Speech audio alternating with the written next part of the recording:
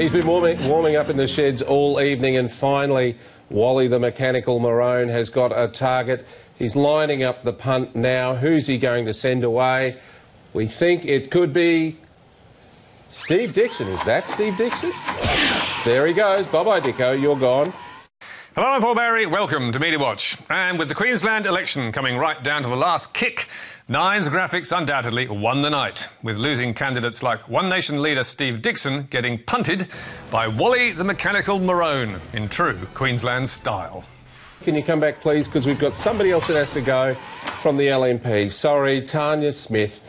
She hasn't won Mount Omany, and that's another MP into touch. Wally joins a distinguished team of electoral eliminators that Nine has created over the years, like the Shredder back in 2007, the Shark Pool in 2013, the Boot in 2015, the Gurgler in 2012, and last year's unforgettable, the Crusher. Who have we got first? So here comes the Crusher. Yeah.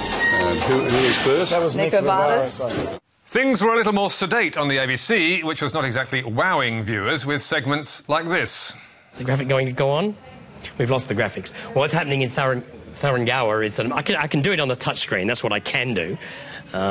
With your mouse, I think. With my mouse, because the touchscreen doesn't touch on your mouse screen. So, except for some reason it can't load the data, so I don't know what's going on there. And Barry Cassidy, our very own Barry Cassidy, his tweet is going viral. Labor will get 3 or 4 more seats than they need for a majority. Terrible result for the LNP tonight. That tweet, which was already nearly 2 hours old when it was broadcast, did not age well, as we now know. And over on Sky, they were also calling victory for Labor a little too early, as you can see from this morning's front page in Brisbane's Courier Mail. Premier's reign delay. Needing 47 seats for a majority, Labor is still 4 short, with 12 results to come. But the big news is the failure of One Nation, despite all that media hype, which has not yet won a seat from 61 candidates, although last night Pauline Hanson was still talking up the result. We've done extremely well. Pauline, if you don't win any seats, you will have failed. But you will have. I mean, that's a fact. No, it's not a fact. If you don't win any seats, you have failed. Not at all. Not at all. And definitely not a failure. But now to a very different sort of media story, and one which echoes what's been happening in the United States over the last few weeks on a far bigger scale. Australian television star Don Burke, the host of long-running and successful program Burke's Backyard, has been accused this morning of indecent assault and sexual harassment. He decided that it was okay for him to put his hands on my T-shirt and try and pull my bra strap, my bra off, and try to somehow remove my clothing. Don Burke's behaviour was an open secret in the TV industry for years. But a joint investigation by the ABC and Fairfax has uncovered multiple allegations of sexual harassment and indecent assault in the 1980s and 1990s. And with these come suggestions that complaints were ignored by Channel 9 because Burke was a star. Every single person in management has known about Don Burke. Every male manager. There is not one that does not know, said a former Nine staffer. Tonight, Don Burke went on Channel 9 to deny the allegations. So might you be guilty of all of these things? No, absolutely not. No. But these sort of things bear no relationship to who I am and what I'm about. And there are plenty of people from that time at Burke's Backyard that were there that have come to me and said, how can they say this? They're furious. These things didn't happen. Don Burke also rejects any comparison to Harvey Weinstein, the notorious Hollywood film producer whose more serious abuse was exposed last month by the New York Times and the New Yorker. Weinstein's dramatic demise brought a day of reckoning in the United States, giving women in the industry the courage to speak out. And that is now cutting short the careers of some of America's best-known journalists. Once legendary and now disgraced journalist Charlie Rose out of a job this morning, fired by CBS News. The New York Times is suspending one of its White House correspondents, reporter Glenn Thrush. Political contributor Mark Halperin will no longer be appearing on the network after at least 5 women have come forward alleging sexual harassment. On our count, 42 men in US public life have now been accused, with politicians like Roy Moore, former President George H.W. Bush, Senator Al Franken and Congressman John Conyers joining the media ranks. So, could the Don Burke case in Australia be just the start of something similar here? We've had hundreds and hundreds of women contact us. It's a veritable tsunami of cases of sexual assault, intimidation and abuse in the Australian workforce, particularly the Australian media. Tracy Spicer, who detailed her own experiences of sexual harassment in TV after she was sacked from Channel 10 in 2006, is a driving force behind Women in Media, which, since Weinstein's fall, has received complaints of sexual harassment, bullying or physical assault from 500 women involving 65 different men, many of whom are still working in the media. One of them in particular has been offending for about 40 years, to the point where even 3 years ago, a young woman who I worked with, he kept grabbing at her underpants in the workplace every weekend. She went to the boss and complained about it, and he said, just wear jeans so he can't get his hand up there. So this is a person that's currently working in Australian media? That's exactly right. One serial offender, now dead, was John Sorrell, Channel 9's news chief in Melbourne for 25 years until 2003. Ex-9 reporter Alison Mao recently described him as a monster to the young women in his newsroom. This man was a legend in the game, but the number of scoops broadcast or careers launched will never outweigh the damage done. Commercial TV, and 9 in particular, have long been notorious for their blokey culture, thanks in part to a 2008 unfair dismissal action brought against 9 by reporter Christine Spiteri, whose statement of claim made this memorable allegation about 9's then head of news and current affairs, John Westacott. To make it in this industry, you've got to have fuckability. To make it in this game, women have to be fuckable. Westacott is alleged to have said.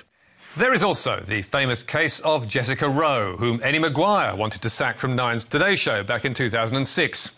As 9's Mark Llewellyn alleged in yet another court case, Maguire asked him and fellow executives, what are we going to do about Jessica? When should we bone her? More recently, in 2016, Channel 7 cadet journalist Amy Torber complained about sexual harassment by a colleague in 7's Adelaide newsroom and was promptly dismissed, which, says Tracy Spicer, accords with Women in Media's experience of how cases have traditionally been dealt with. The key finding is that media workplaces have protected perpetrators while sacking, sidelining or silencing victims. So, has the culture now changed? Channel 9 boss Hugh Marks assured the Herald 2 weeks ago that it has. I'm sure there were problems 20 years ago. I'm sure there are things that will come out in the public that will talk to those problems. But from where I sit right now, I feel like we've got an excellent culture that supports equality. Well, maybe so, but a quick look across the industry shows men still run the show. In TV, every network still has a male news boss, and in commercial TV, we could find only one woman running around a dozen big city newsrooms. In the print media, it's a similar picture. None of News Corp's 7 metropolitan titles currently has a female editor. And out of 4 regional dailies, women only edit 2, the Townsville Bulletin and Cairns Post. Men also run 7 West Media's 2 mastheads in Perth. Over at Fairfax, Lisa Davies edits the Sydney Morning Herald, but the editor of the Australian Financial Review is male, and so is the editor of The Age, although we should point out that the last editor, Mark Forbes, lost his job after allegations of sexual harassment were made against him. That apart, almost wherever you look, the blokes still rule, which brings us back to whether the Don Burke case will be just one of many. One big difference between here and the United States is that our defamation laws are much tougher, and they will almost certainly provide more protection for perpetrators. In Australia, the target of a story doesn't have to prove that an accusation is false, but the person making or publishing an accusation needs to prove it is true, so the defendants have to do all the heavy lifting. We'll see how it goes, but we reckon there's a few men in the industry, and we understand the ABC and Fairfax have 4 more in their sights who would now be feeling pretty nervous. But now, let's go to more bad behaviour in the Australian media.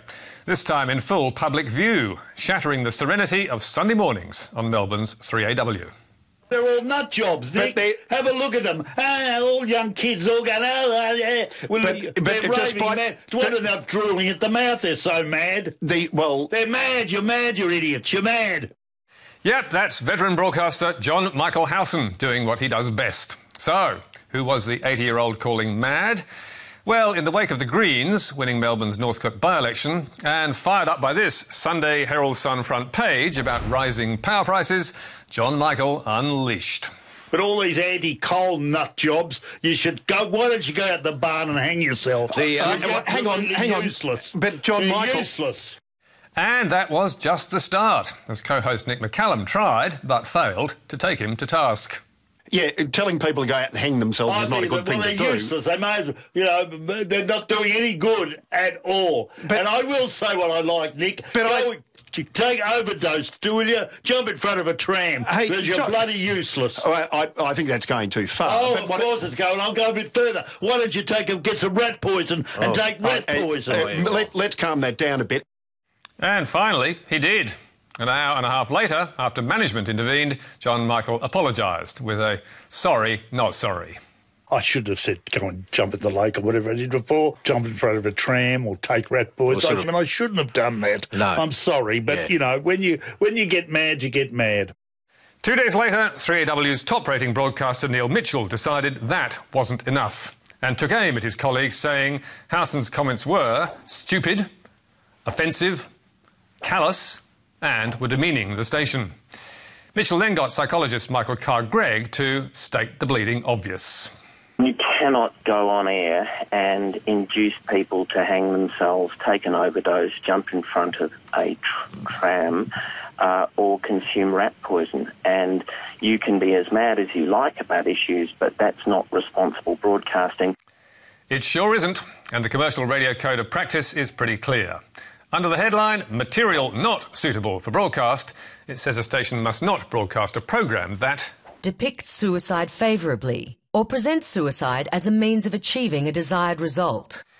We asked 3AW what action it was taking and if it agreed Howson and the station were in breach of the code. It told us no, suicide was not depicted favourably or as a means to an end in the segment. But it did at least condemn Howson's remarks, telling Media Watch the station considers this on-air behaviour to be completely unacceptable and contrary to its own editorial standards. So, did it sack him? No, it did not. Did it even take him off air for this week's programme? No again. And it's not as though this is his first offence. Earlier this year, Howson called Jermaine Greer a slut on air. He once said Apex gang members should go back to Bongoland. And in 2012, 3AW suspended him for a month after a Nazi-inspired rant against Julian Assange's mother. No doubt some of Howson's listeners love him for it, but we reckon he's an embarrassment to 3AW, and it's a disgrace that they still let him on air. And finally, to a gotcha moment that backfired. So, the aim of the game is to ask politicians how much their government owes. And this example from January with Lisa Harvey, then acting Premier of WA, is how it is supposed to work. Just out of interest, what's the debt figure for 16-17? Oh, I'd have to go and brush up on those sorts of figures, Josh. The deficit? I haven't caught up with where we're up to on that at this point in time. Gotcha! Fast forward to the Today Show last week and Karl Stefanovic with a twinkle in his eye. The PM joins us now. Good morning, PM. Good morning, good morning. And soon Karl was lining him up with the curly question. How can you promise tax cuts for middle-income battlers when the debt of this country is spiralling out of control? Let's just have a look at the debt right now. And just incidentally, that's the national debt right where you are, PM.